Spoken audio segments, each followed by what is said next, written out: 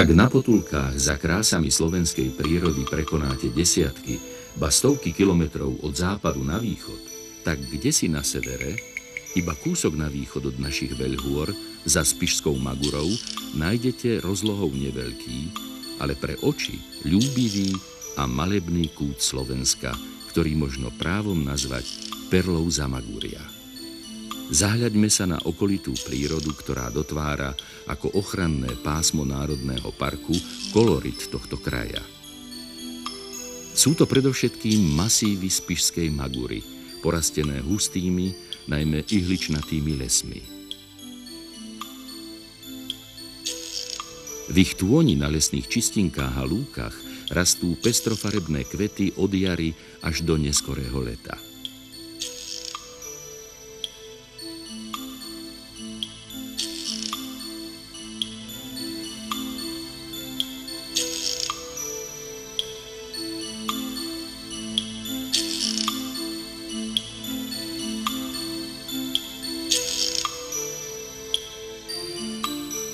Popri iných vzácnych rastlinách a kvetoch nechýbajú tu naše orchideje, vstavače, ktoré patria medzi najvzácnejšie kvety našej prírody.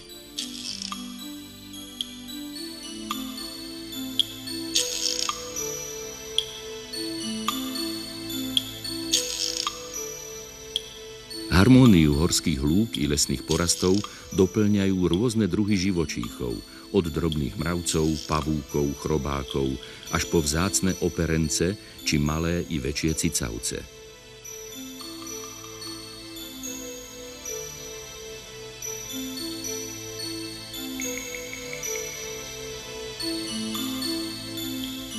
Časť kedysi hustých lesných porastov premenil už v dávnej minulosti človek na skromné políčka, pasienky a lúky, aby okrem lesného bohatstva získal kúsok zlata, ktoré môže získať aj z ťažko obrábanej pôdy. Úhľadné políčka, pokosené lúky už od nepamäti vytvárajú harmonické spoločenstvo s pôvodným horským prostredím.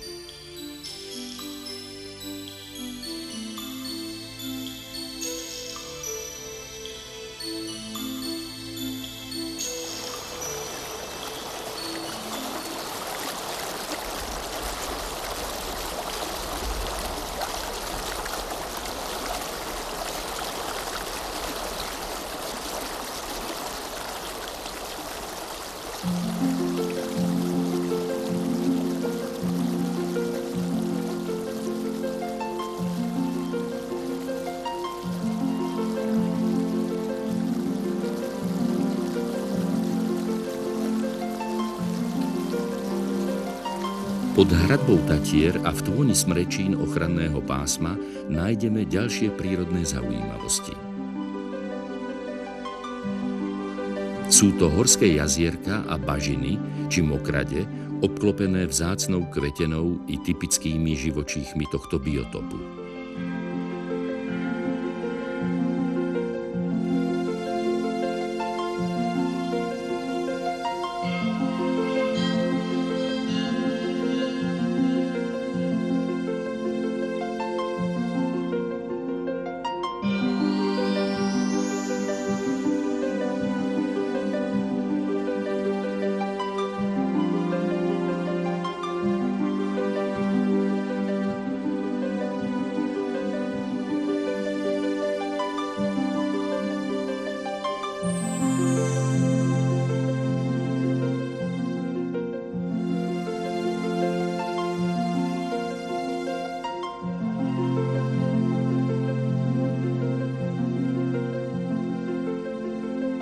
malebných jazierkach obkolesených hustým porastom smrečín okrem hmyzu objavíme i chráneného mloka vrchovského a iné druhy živočíchov.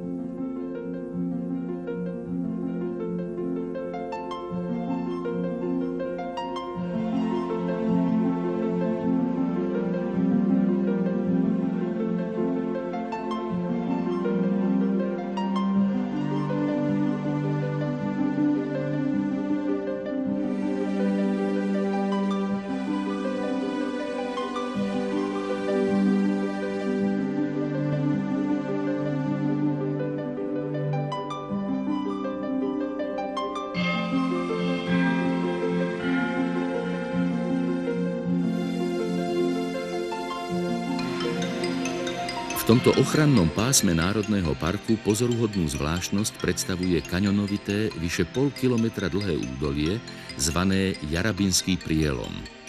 Túto nevšednú prírodnú scenériu vytvoril počas stáročí prúd Jarabinského potoka. Je to ukážka, čo dokáže tečúca voda v skalnom podklade.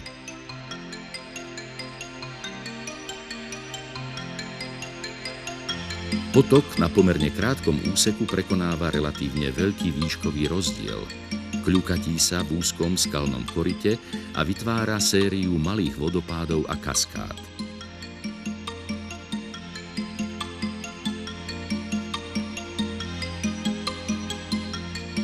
Dravý prúd potoka na dne a stenách skalného podložia časom vymodeloval veľké priehlbiny, tzv.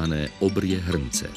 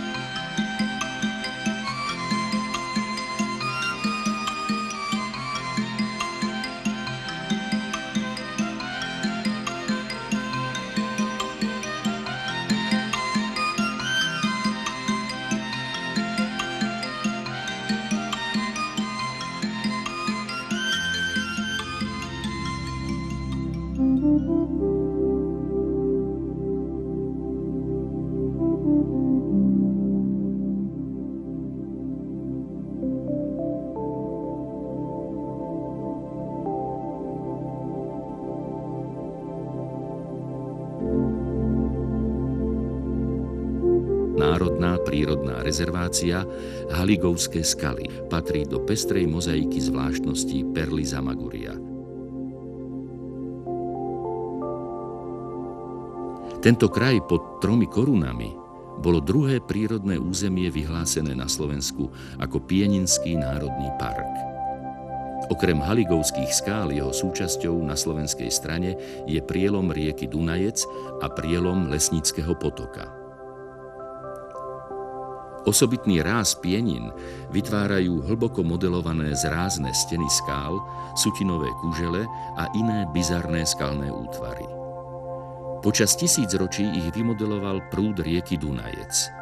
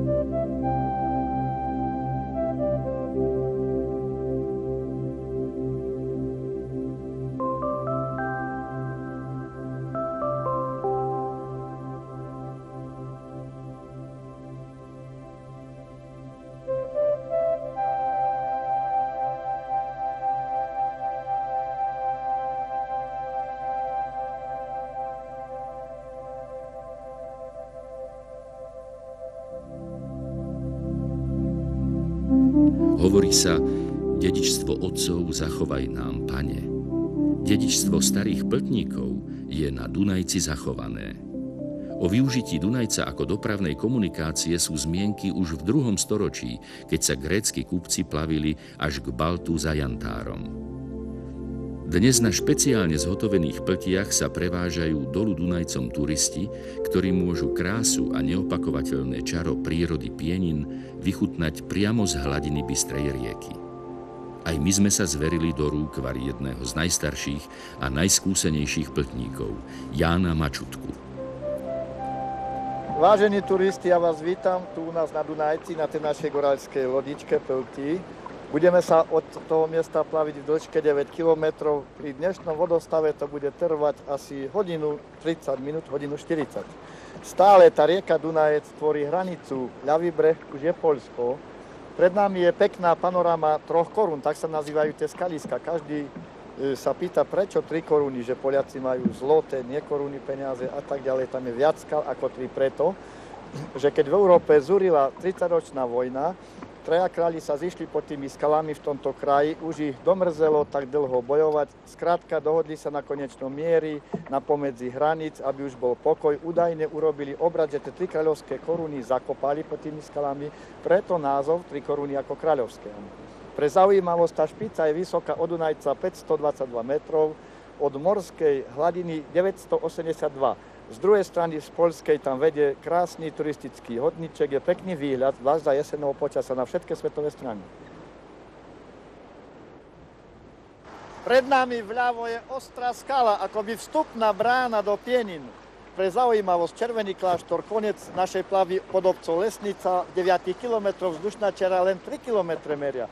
Preto sa plavíme 9, že v tých skaliskách 8-krát sa prudko budeme stáčať. Pre zaujímavosť, Pieniny, prierva Dunajca je to najväčší kaňon v strednej Európe. Geologické zloženie všetkých brál v Pieninách je jurský vápenec.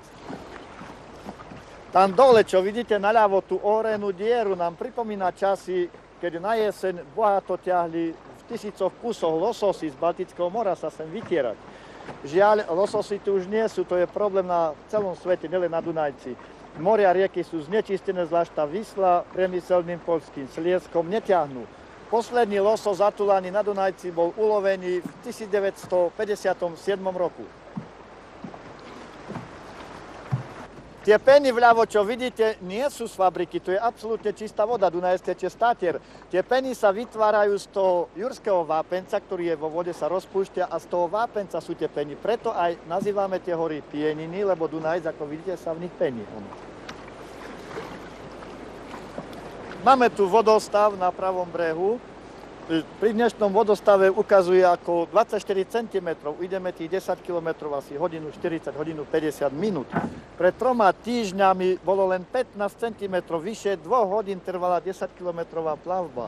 My máme malú normu do výšky, keď voda stúpa, sa môžeme plaviť s turistami do tých 100, maximálne do 120 cm.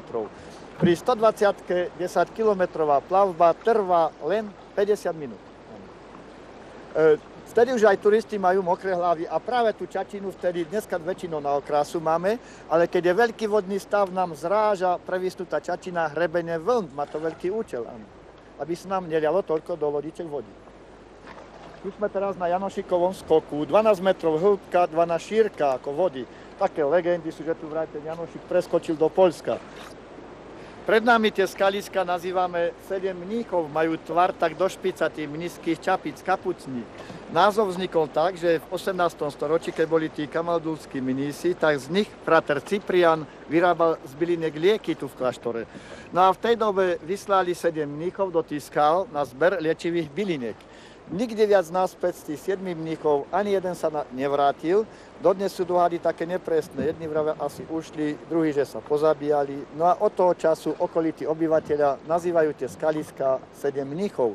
Najkrajšie sfarbené pieniny boli pred 3 týždňami tie rozličné druhy listnáčov, ale už to opadalo, mráz bol. No a naši starí dedovia, pradedovia plavili dreva cez celý tok Dunajca do Visly, lebo Dunajec teče do Visly, až do Baltického mora. A mali takú regulu, nepísaný plotnický zákon, keď sa vracali domov, tak si mali právo za každou plavbou pripevniť na goralský klobúčik len jednu morskú mušličku. Podľa toho sa súdilo, aký skúsený, koľko razy tam bol. Keď bol poctivec a mušličky menšie ako mušličky, tak nenaplnil ani za celý život ten klobúčik. My dneska k mori už nechodíme, ale ako tým pôvodom nám zostali po dedoch súčasť kroja morskej mušle.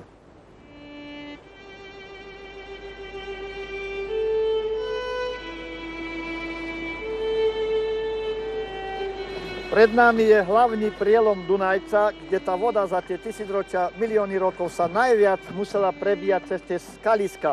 Málo chýba tej zatáčke smerom doprava do 180 stupňov. Skoro každý a jeden s tými drevami, keď Poliaci plavili, tam havaroval. Hádzalo to na ľavý breh, na tie skaliska. Na váhu robili problém plotníkom dve skaliska, Margita a Besna. Tu je len jedna, ale stojí za to v strede Dunajca, nazýva sa Kovila. Keď bola povodná, trošku je roztlčená, mala ako ťažký kôň tie kríže, tak do jamky, tá skala presne ten tvar mala. Ja vám ju ukážem, môže tak odbyť, ale robí nám ešte väčší problém ako predtým.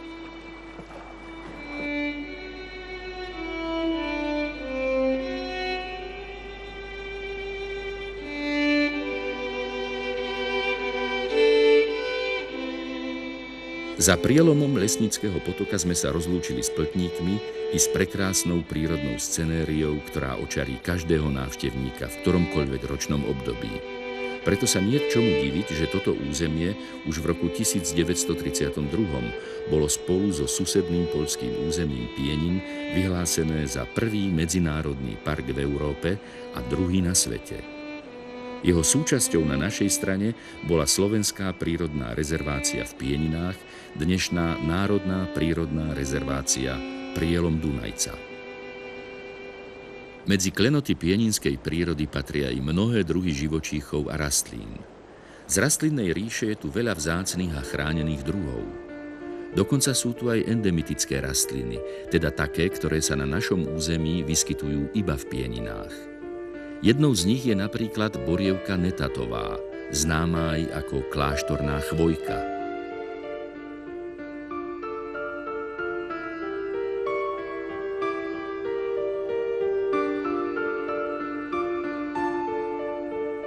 Vari ešte vzácnejším endemitom z botanickej zbierky Pienin je králik Zavadského alebo chryzantéma pieninská. Rastlina, ktorá na prvý pohľad pripomína bežný králik biely, avšak najmä tvarom listov sa od bežných druhov králikov veľmi odlišuje.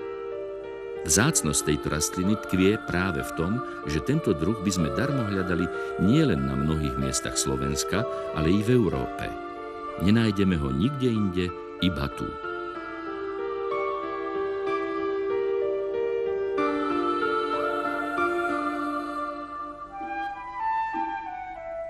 Nedivme sa preto, že rastlinstvo Pienin púta pozornosť botanikov už celé stáročia. V tomto smere bol medzníkom rok 1711, kedy na pôdu už známeho červeného kláštora vstupuje mníšsky rád kamaldulov. I keď tu mnísi tohto rádu viedli veľmi asketický život, predsa po sebe zanechali kultúrne i vedecké dedičstvo. Okrem toho, že sa venovali prepisovaniu kníh, prekladali latinské texty do slovenčiny, mimoriadnu pozornosť venovali okolitej prírode, najmä liečivým rastlinám.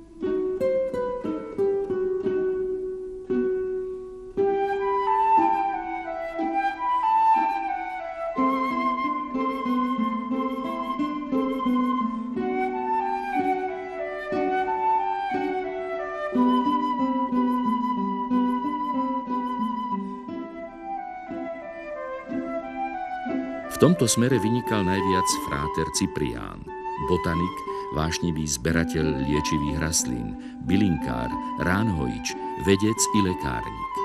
Tradícia jeho liečivých čajov, i keď možno časom v prehodnotenej podobe, sa zachovala dodnes. Ale aj on, ako ostatní mnísi, musel zachovávať prísne zákony rádu.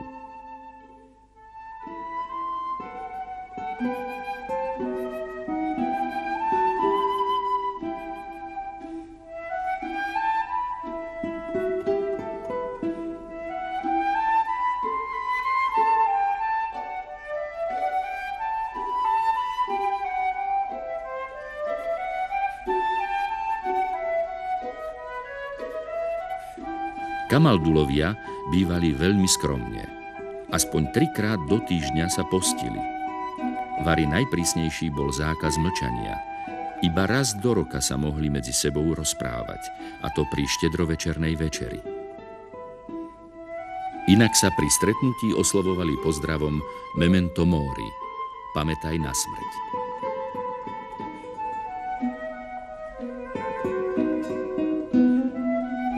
Smrť, ktorá do skromných miestností Červeného kláštora mohla prísť hocikedy, v lete i v zime.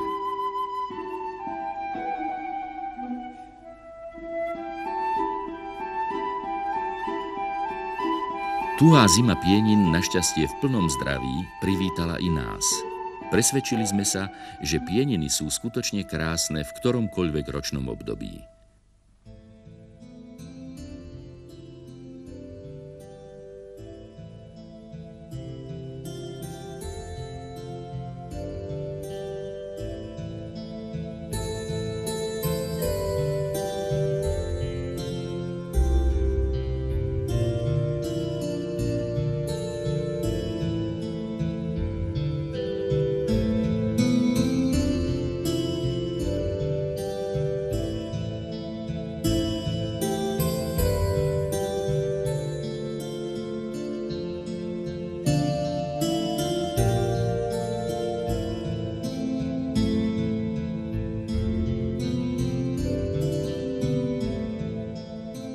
Zimný výstup vysoko do Haligovských skál mal jediný cieľ – navštíviť najväčšiu jaskyňu tohto vápencového pohoria, známu Aksamitku.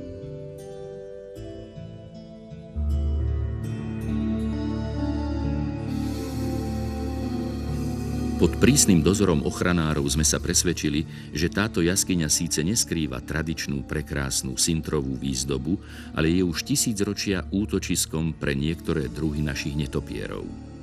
V tomto ročnom období tu prežívajú blahodarný zimný spánok.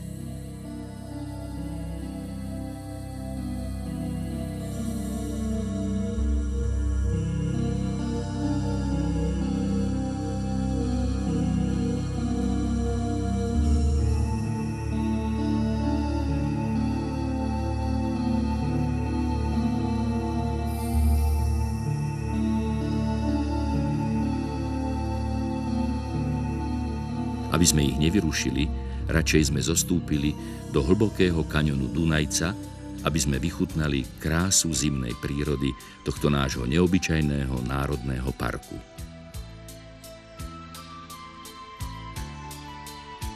Perla Zamaguria je skutočne krásna v ktoromkoľvek čase.